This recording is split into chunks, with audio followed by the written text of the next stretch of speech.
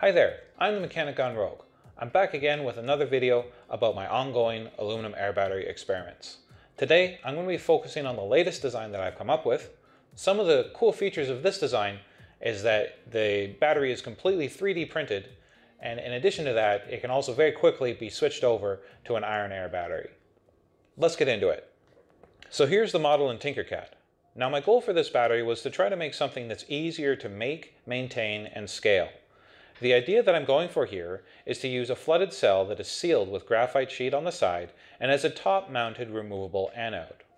My active materials are nails, aluminum foil, graphite sheet, and salt water.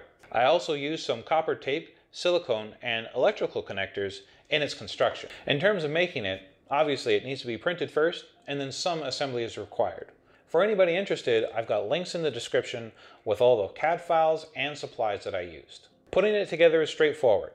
The hardest part is getting the graphite sheet to seal with silicone. Let's do that first. The components we are using for this part is 4 of the screws, the battery body, and the bracket. I will also be using an automotive grade silicone to seal everything. The goal is to have a completely watertight seal between the graphite and the battery body. As you can see, on the side wall of the battery there is an indented grid pattern going through it. This is designed to accept a 50 by 100 mm cutout of 1 mm graphite sheet. The indent is only 0.8 mm deep and the bracket has a 2 mm overhang onto the graphite.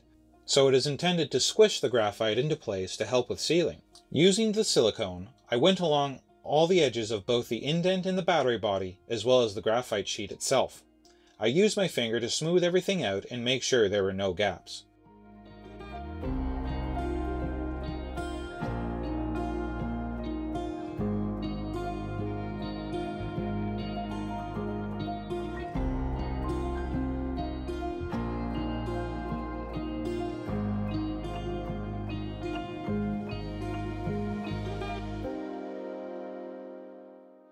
With the silicone applied, I put my graphite sheet in place and then installed the bracket over top of it, securing it in place with the screws.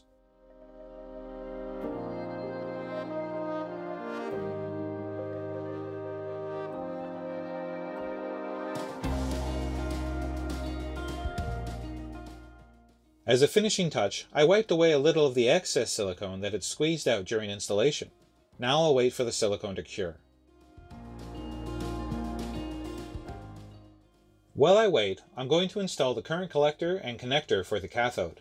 The components used for this is the cathode terminal retainer, 1 more screw, some copper tape, and 1 female connector. With the copper tape, I'm going to run it from the top left-hand corner of the battery body and onto the graphite sheet.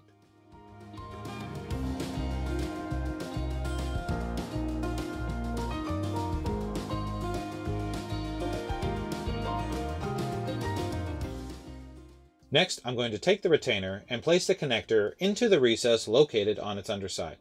Then, very carefully, I'm going to install both on the top left-hand corner of the battery, using the screw to hold them in place like so. The idea is that the connector will contact the copper tape underneath it to provide a good enough connection for current flow. I also ran some along the graphite sheet, just to try to get extra access to all corners of the sheet. This will be the current collector.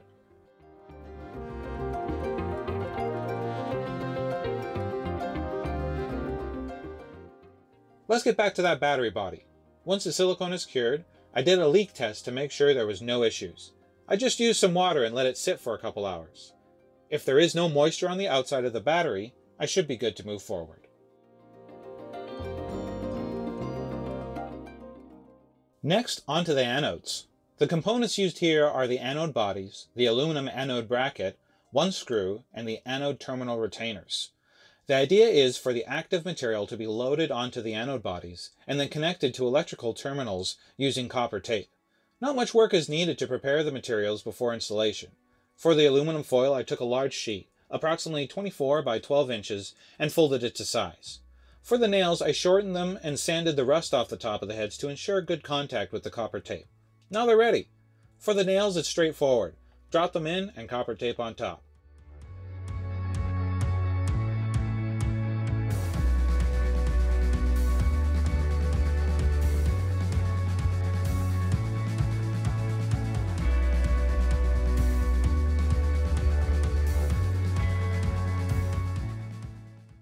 For the aluminum, there's one extra step.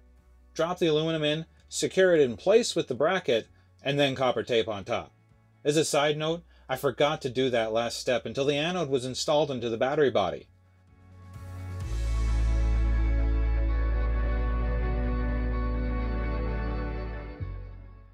The last thing is to install my connector using the anode terminal retainer.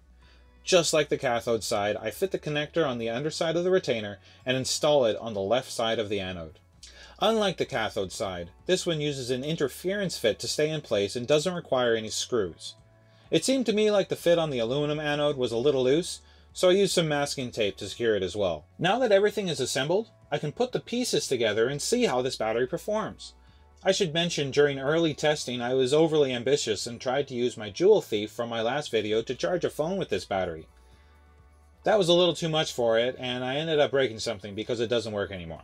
So for testing today, I'll just be using this 1 kilo ohm resistor as my load, and hopefully by the time my next video comes around, I'll be able to have my Jewel Thief up and running again. I will still be using the battery test box and USB charger seen in that last video. For the aluminum anode, voltage is 1 volt. Which is good for a single cell using Saltwater. Amperage output is at 0.7 milliamps, which is okay, I guess. Personally, I was hoping for it to be higher, but I guess I can't have everything. I gave it a 30-minute load test and rechecked my readings. Voltage was still around 0.6 volts, and I was still getting 0.5 milliamps, which I was quite happy about.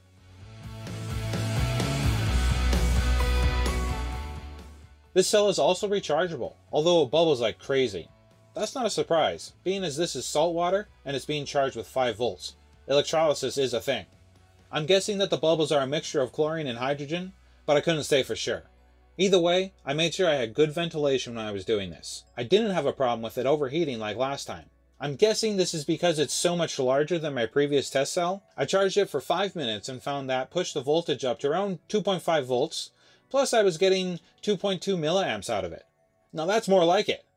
Running the same load test, it came back with 1.3 volts and 1.1 milliamps. And after load testing it further, I found that it still takes a couple hours for the battery to go back to 0.5 milliamps and 0.5 volts. Interesting enough though, it continued at 0.5 milliamps for an additional 12 hours before dropping off. Not that 0.5 milliamps is enough to really do anything with, but that's still cool. Let's see how the iron anode fares. Now this is my first time experimenting with iron air batteries, so I'm interested to see how this performs. Voltage is lower at 0.43 volts, and amperage is steady at 0.5 milliamps. The battery does seem to recharge as well, but because the readings were so low, I wasn't able to test it extensively. I'll have to investigate what I can do to optimize this for more power in the future. So there you have it, my first 3D printed battery, but certainly not my last. I've already started to think of improvements since I started working on this design. Like for instance, trying to fit another piece of graphite sheet on the back of the battery body, or trying to configure it for multiple cells so that I can boost the voltage a little bit more. And also, not to mention, I gotta figure out a way to boost the performance of the iron air anode. And there's also been some amazing suggestions in my previous videos' comments about switching to magnesium or zinc-based battery chemistries. Oh boy, there's a lot to do in so little time. But that's probably a good problem to have. Anyways, that's all I got for now. Thank you for watching. You guys are the best. MGR signing out.